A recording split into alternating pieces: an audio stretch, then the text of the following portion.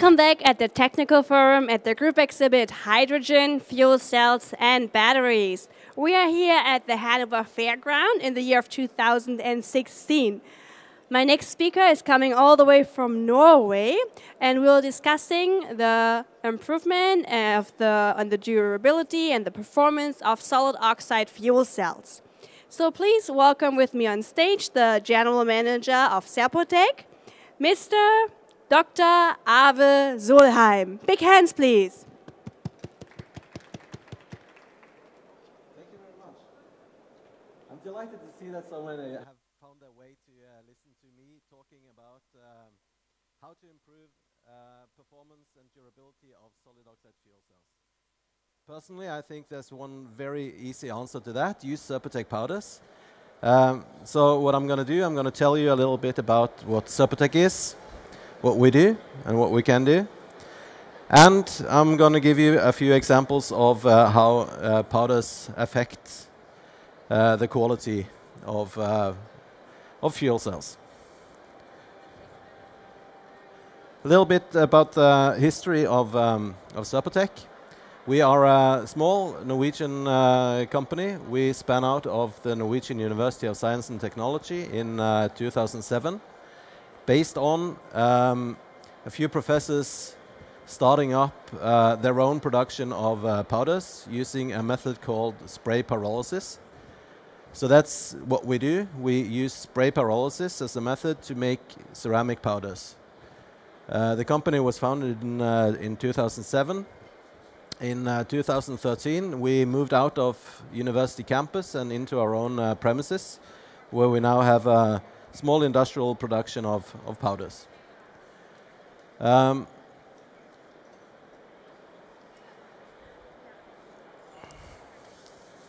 It's easier when I stand here. I can look at my slides.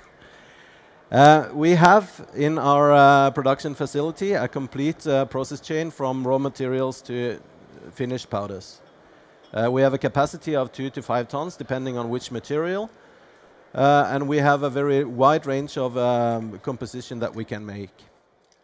We also, since we are a spin-off out of a university, we are quite academic. So we have a lot of analysis techniques in-house, and we also have a lot of external facilities that we can use. We produce powders for different applications. The most important and the area where we started up was solid oxide fuel cells, which has now also turned into electrolysis cells, but that's just the other way around, so we can fix that. There's a lot of membrane materials, oxygen, hydrogen conductors, that are based on the same types of materials, so we got that for free. In addition, we also do some electronic materials, especially lead-free piezo materials, piezoelectric materials. And at last we have this, what we call toolbox, meaning that we are able to custom make a lot of different powders. We have a standard portfolio of materials that we sell through internet or to customers that come to us, but we also have the ability to make non-standard materials. That's one of our strengths. This is a list of our standard materials for fuel cells and electrolysis cells. You'll find the same in our website, www.cerpotech.com. So I'm not going into that in detail. We are, as I said, a quite academic company, so we have been working a lot in development together with industry and academic institutions in different projects. Our favorite is EU projects, and this is a list of some of the EU projects that we have been working with or that we are still working in. MetProcell and Demcamer, AMS Copper. Evolve is an ongoing SOFC project. Coatly is also a fuel cell project where we work with PEM electrolysis. And SAS is a zinc air battery project that we just started up under the Horizon 2020 scheme. I told you that our production process is spray pyrolysis. So that's our core technology. It's actually quite a simple process, but it's quite complex anyway, because, and that's where we have our uniqueness in the company.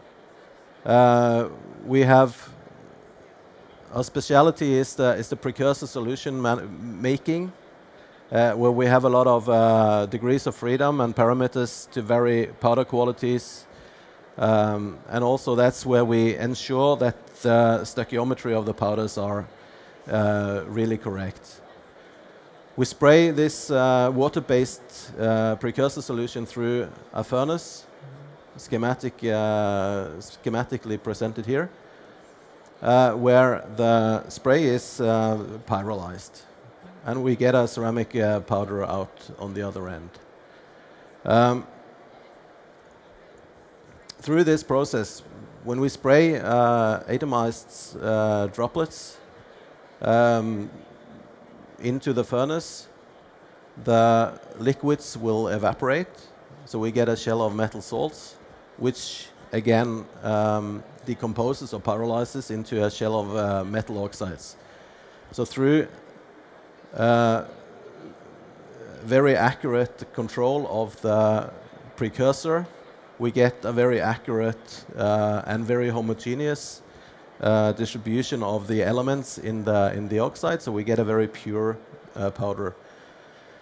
After the pyrolysis, we have different steps that we can do. We can calcine in order to get a very phase pure powder. We also do milling to get the right powder morphology and particle size distributions and so on. One of the very nice things about pyrolysis is that you get a very reactive powder directly from the process. So the powders, they are optimal for using for sintering. Okay. So I've already mentioned some of this, but again, the process yields very exact stoichiometry. The mixture of the elements are exactly as we want it to be. And due to the mixing in a liquid state, we get very homogeneous powder. From the calcination process, we can get very high phase purity, and that's one of our specialities. And through control of the raw materials, we get, or can get, a very low level, or at least we can control the level of contaminants.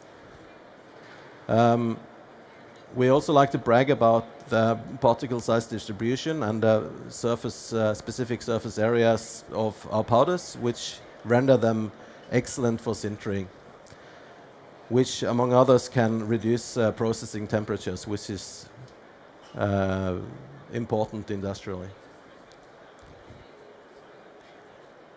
As I said, we have a large menu of materials that we can make, and this is just a schematic. I think you maybe know this this table from before. But all the green elements in the periodic table here are elements that we can do, and any stable, thermodynamically stable combination of several elements is what we are specialists on. So now I'm going to get into the field of the company that I'm not the specialist in. So this presentation is actually my colleague Guttorm's speciality, but he's back in Norway and he's becoming a father again. This is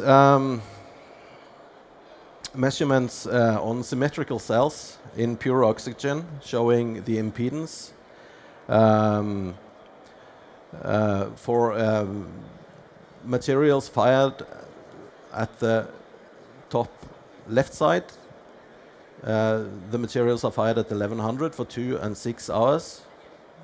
Curves showing that shorter firing time gives higher, better performance. On the right-hand side, different temperatures have been used. showing that the lower you can get in temperature, the better performance you get. And the corresponding area-specific resistances are listed below. So low temperature and low firing time is important. And if you go back a little bit, you remember that one of the things that we can achieve by using very reactive powders are lower sintering temperatures. This is a comparison of different materials. One of them is ours, and 2 others made in the Evolve project, showing the area-specific resistance of different materials. What I tried to tell you with this is, of course, that CerPoTech materials are better than every other material, but there are differences depending on the type of synthesis route the materials are made by. So there might be several explanations to this. Phase purity is definitely one of them. The grain size or the powder, the size of the powder is another. And the smaller you get, the more distributed you get the active triple phase boundaries, which is also affecting the area-specific resistance of the materials. Another comparison also done in the Evolve project, this time with SLT powders for anodes,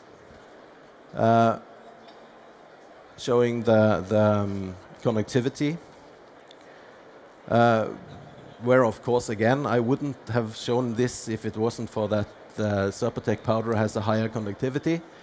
But there are several possible explanations to that, where we have proven that the phase purity and the grain size of our powders affect the conductivity in a very positive way. Another study made by SINTEF in Norway, an independent but paid research institute. They did a comparative study of one of our powders. It's a lanthanum nickelate. It's a mixed ionic electronic conductor, a MEEC, also suitable for solid oxide fuel cells, showing exactly this phenomenon of, the other one is a co-precipitated powder, showing this phenomenon on phase purity. This is sinterability, showing that the red curve has a sintering onset approximately 200 degrees lower than the co-precipitated powder, which is a tremendous advantage industrially. 2 minutes. And finally, the performance as a oxygen membrane, where the oxygen flux is higher. There are different possible explanations for the higher oxygen flux. This just shows the variation we can get in morphology of powders by varying different spraying parameters from precursors through the pyrolysis. This shows how calcination temperature affects the phase purity and actually also the size of the crystallites, which is actually working in the opposite direction. So the higher you get in the calcination, the lower reactivity you get. So there's a balance there. Effect of milling on the morphology of the powders. So I have to stop, but what I've been trying to tell you is that the quality and morphology of the raw materials play a very important role to the end product, in this case solid oxide fuel cells. And spray pyrolysis is a very effective method of producing large varieties and also large amounts of powders. And we are able to vary parameters in order to meet defined specifications. And that's exactly what we are here for, to do that for you if you need it. We have just launched a new website, so please go and have a look. We have a brand new web shop, so you can go directly into the net. And finally, please come and visit us at the Norwegian booth on B60, just a few blocks over there. Thank you very much. Thank you very much, Dr. Arve Solheim. Once again, you can visit and take all your questions to the booth. It's right across, and it's B60. Once again, thank you very much. Thank you. Our next topic is a topic, it's not as in the program cancelled. We do have a speaker here. The next topic will be about